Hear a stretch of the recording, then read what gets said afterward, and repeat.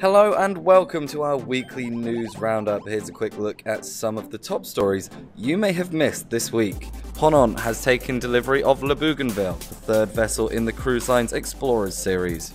Beginning the maiden voyage this week, the official inauguration will be on the 4th of June this year. Also in the news this week, AMA Waterways has christened its newest river cruise ship in Porto, Portugal. The Amaduro is the first of 3 ships expected to join the AMA fleet in 2019, and will be joined by AMA Mora and AMA Magna later in the year. And finally, Family Feud is joining Carnival Mardi Gras when it sets sail in 2020. Family Feud Live will see 2 teams battling it out for prizes. That's all from us this week. Thanks for watching. My name's Toby Cruz, and I'll see you next week.